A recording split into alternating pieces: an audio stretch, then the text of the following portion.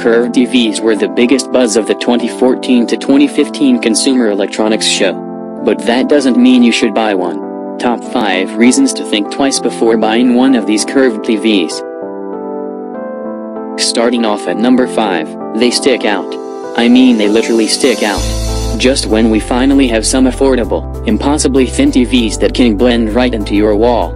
Now, all of a sudden we're supposed to be cool TVs that have wings? It's creepy. It's like the TV is coming in for a hug. At number 4, size.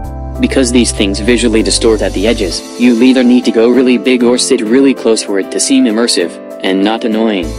There's a reason that the curved TVs of sets were around 80 to 100 inches. Anything smaller, and that curve is just a novelty.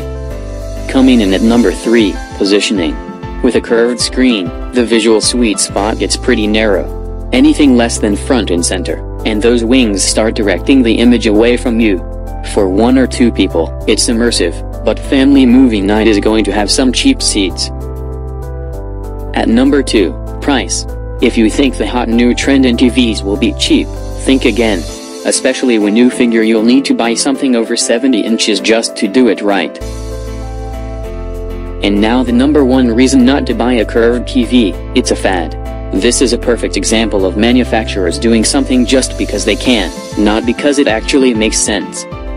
If they can convince everyone that flat screens are out of fashion, they stand to make a lot of money.